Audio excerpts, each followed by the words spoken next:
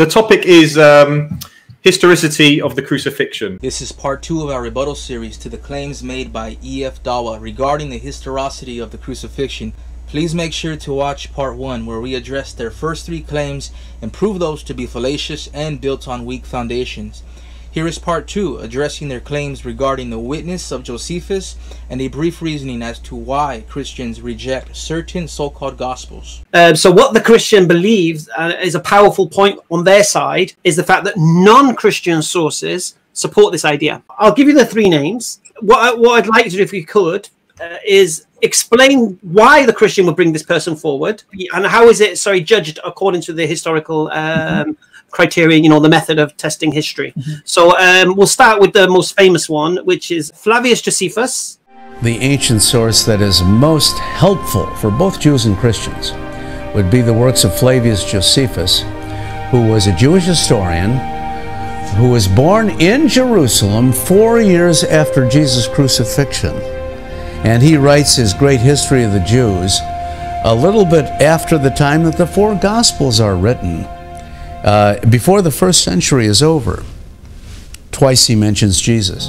Ananus thought he had a favorable opportunity because Festus was dead and Albinus was still on the way.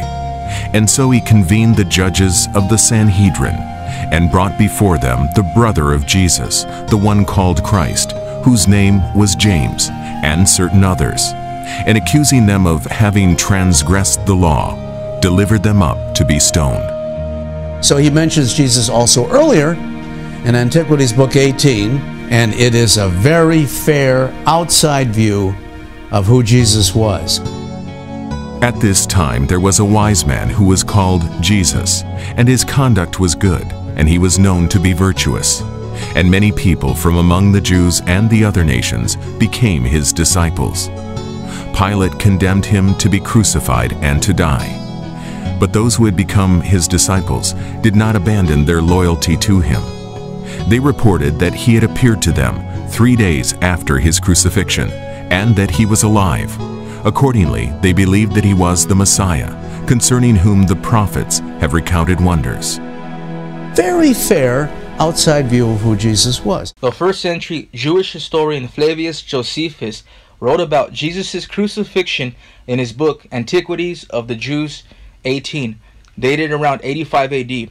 This passage is known as the Testimonium Flavium and says that a man named Jesus drew a crowd of people who listened to his teachings and was killed by Roman crucifixion under Pontius Pilate. And even as Even Minton puts it, this is historical evidence for the crucifixion of Jesus coming from a source with no theological axe to grind. Now, some people object that this passage has been interpolated by Christian scribes because of the use of certain words they believe Josephus would probably not have used. However, the majority of scholars and historians hold the position it was only partially interpolated, or that only certain phrases may have been inserted by a Christian scribe. But this is not at all problematic because the majority of scholars and historians recognize even when you remove the obvious Christian additions, the passage remains completely coherent. Here is the Testimonium Flavium with the Christian phrases and words removed. Quote, "Now there was about this time Jesus, a wise man, for he was a doer of wonderful works, a teacher of such men as receiving the truth with pleasure. He drew over to him both many of the Jews and many of the Gentiles. And when Pilate, at the suggestion of principal men amongst us, had condemned him to the cross, those that loved him at the first did not forsake him, and the tribe of Christians, so named from him, are not extinct at this day." Unquote. As we can see, the flow of thought isn't bothered at all by the removal of the Christian additions and remains coherent, and it is strong early evidence of the historicity of the crucifixion of Jesus Christ. The crucifixion of Jesus of Nazareth is one of the best attested facts in ancient history. And I speak as an ancient historian. There are certain other things like the murder of Julius Caesar, the destruction of Jerusalem in AD 70, all sorts of other things which actually we know pretty certainly and which no ancient historian denies. The crucifixion itself is one of the best bits of evidence because in the ancient world, the word cross or crucifixion was almost like a swear word. You wouldn't want to say it in polite company or in front of your grandmother because it was so horrible and barbaric and disgusting, and bodies hanging on crosses being eaten by rats and vermin and birds and so on. You just shudder and look away. And yet the Christians made the cross the symbol from the very beginning of their movement, because for them it was the sign of the love of God. Without something like the actual death of Jesus, that cultural shift is impossible to explain. Well, interestingly, at least from the extant or still surviving manuscripts specific to Tacitus and Josephus, those manuscripts only exist after the time of the Prophet sallallahu alaihi wasallam. So it starts around in the 9th century CE. The date of extant or surviving copies of these works has no bearing on the universal recognition that these records come from very early. For example, not only did Eusebius in the 4th century quote portions from Josephus supporting the early existence of his works, but Josephus mentions other biblically relevant occurrences that are not in dispute. He also records facts about Roman emperors and speaks of Caesar Augustus, including his connections with Herod the Great, and also mentions details about Tiberius, Nero, Antoninus Felix, and also mentions Festus's rule after Felix. See Antiquities 20.89. The fact that Festus replaced Felix, according to Josephus, is in perfect agreement with Luke's account in Acts 24:27.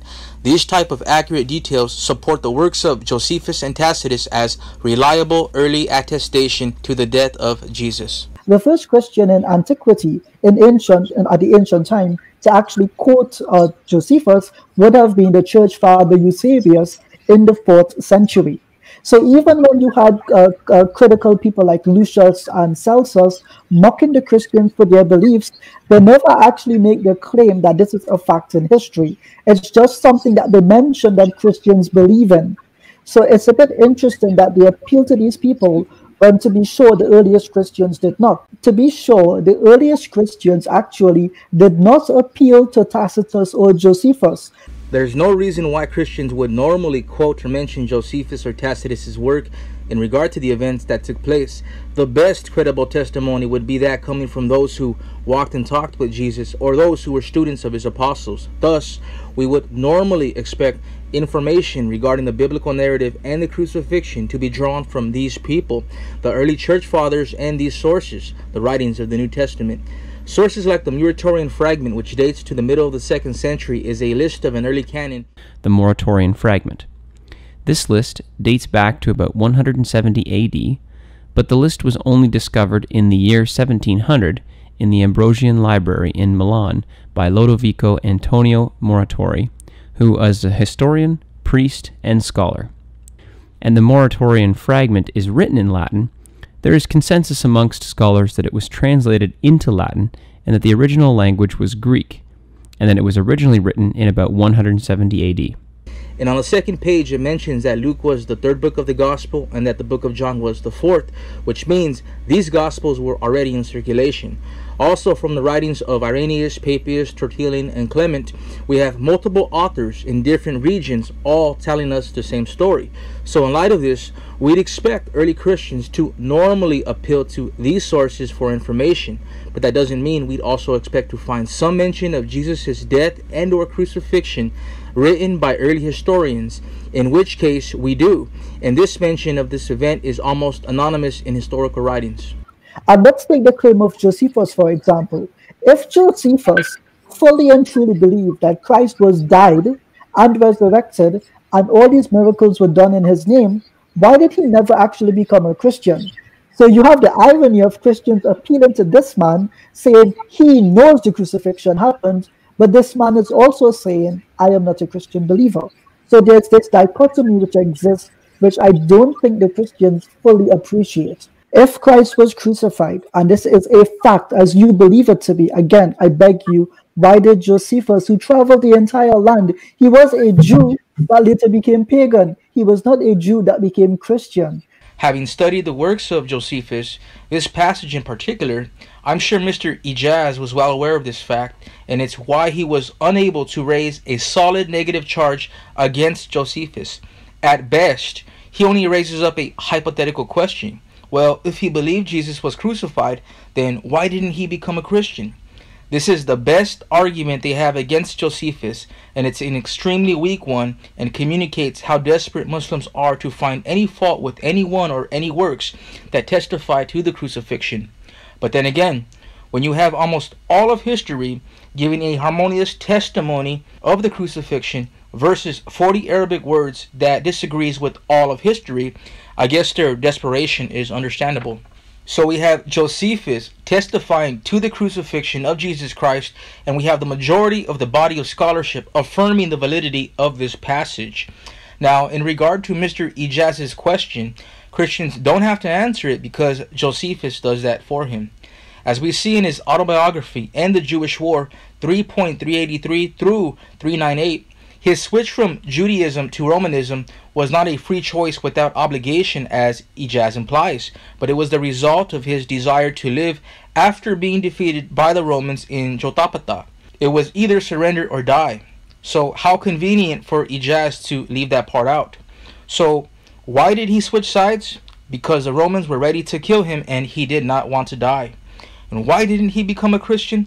Probably because Nero wasn't the nicest person to reign and he did not want to die. So what the Christian believes is a powerful point on their side is the fact that non-Christian sources support this idea. And John, this is absolutely bedrock belief among historians, including skeptics and atheists. Gerd Ludemann of Vanderbilt University, atheist, says this is absolutely true historically. We know this to be true. John Dominic Crossan, extreme liberal, says it is true. And even James Tabor, who's a professor, who's an atheist, concedes that this actually took place, that Jesus was killed by crucifixion. We have 5 sources outside the Bible, in addition to the 4 Gospels, that all confirm that Jesus was dead when he was taken down from the cross.